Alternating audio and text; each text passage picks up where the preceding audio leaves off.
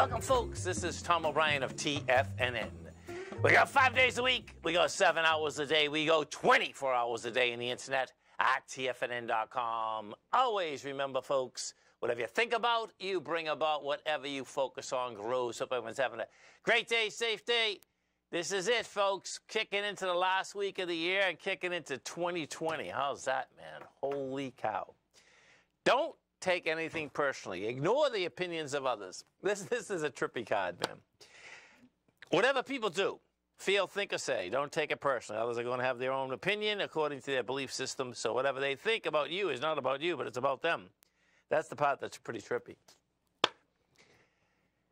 Market-wise, let's take a look at it out here. We have the Dow Industrials up 177, Nasdaq up 88, S&P's up 21.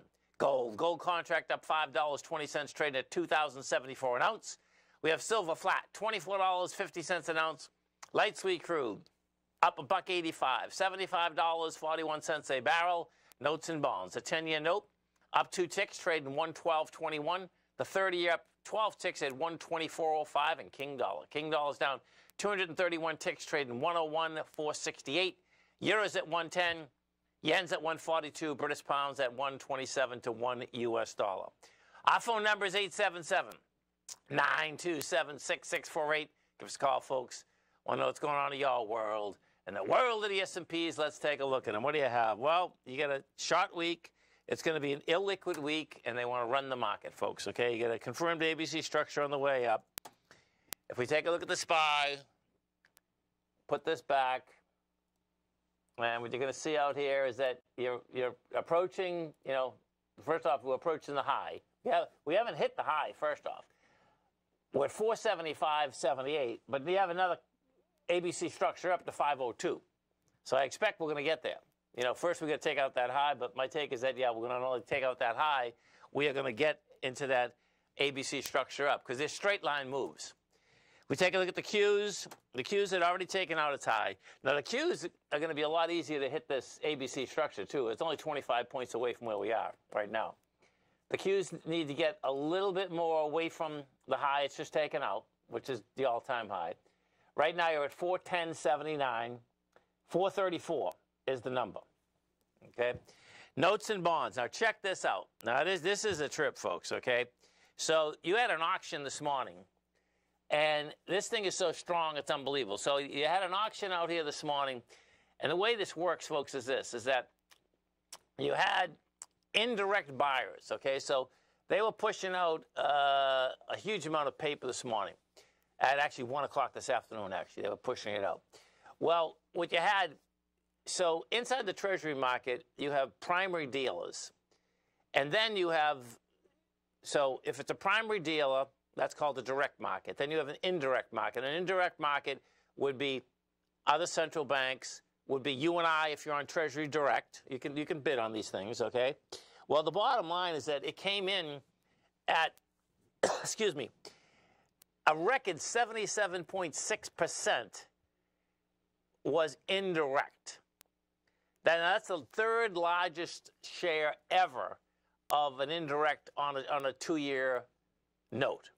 Okay, and of course, you know, we know why, because folks are understanding that rates are going down and everyone's piling in. And, you know, if we go back to, you know, what we've been talking about for quite some time now is that, yes, the Fed hasn't gone down on rates yet, but the market has gone down on rates, okay, in a monster way. So you have a huge demand, and the demand is overtaking the supply. Okay, which is really wild, okay? Now, the next draw, and then what also, on top of that, what ended up happening is that let me get this straight, that the rate that the Treasury thought that they were going to sell these at, it actually went under that rate because the demand was so heavy, okay? Now, what we're going to see on Thursday, this was today. Thursday, what's going to happen, yeah, so they sold 57 billion. This is the one that went under the rate today. 57 billion or 2 years. They went under the rate that the Treasury thought they were going to get. They ended up selling it at 4.314. And the Treasury thought that they were going to have to sell them at 4.595. So you can see that's pretty intense, man. When you're talking about multiply 57 billion times 20. Well, I'm not going to do this math right now, but you get the gist of it. The gist of it is a much larger demand than there is supply.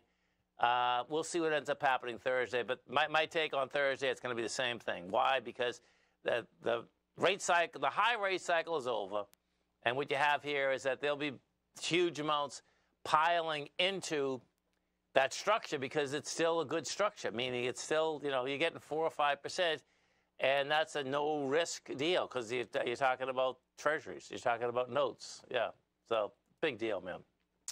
We get out of the gold. We go to the gold market. We take a look at the gold market out here. That gold market right now, we got above the consolidation last week, and we did it with volume, by the way, okay? Volume actually came in on Friday, and that's pretty cool for a vacation week, man. I mean, the bottom line is that they did 170,000 contracts. So your next leg there, you know, we're at 2,074. The next leg is at 2,150. And my larger take is that, yeah, we're going to go up to this 2,500. This A to B, the A to B equals C to D is 2,500. And there's plenty of stuff happening inside of the dollar and the world in general that it could get there pretty quick. The dollar, when we take a look at this dollar, what you're going to see is that the dollar on Friday broke to lower. We're just about breaking the lows of Friday now, and it's not a big reach now to hit 99 before this Friday, or at Friday. That's how I think this thing is shaking out. We're at 101,472. Your swing point down there is 99,578. You know, so you're 2 points off it. 2 points, just so you know, 236. These come in thousands, okay?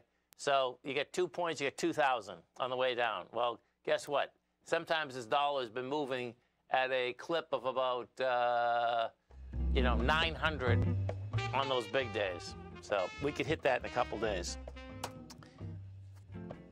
Dow Industrials right now trading up 179, Nasdaq's up 88, S&P's up 21. Stay right there, folks. Come right back.